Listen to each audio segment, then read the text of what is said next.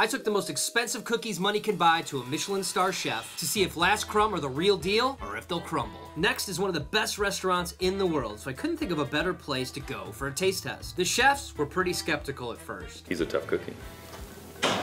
I mean, in a word, inconsistency on the inside. But I had them rate the cookies on a scale of 1 to 5, and here's what happened. What would you rate this chocolate chip cookie? I give it a 3. What could have made it better? Less cakey. Banana cream. Donkey Kong. 5 for me. 5? Oh yeah, I love it. I give it a 4. It's good. I like it. I'm going 3.5.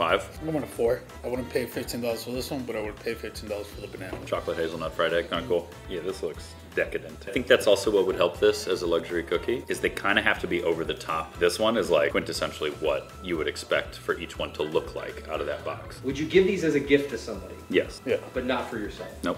No.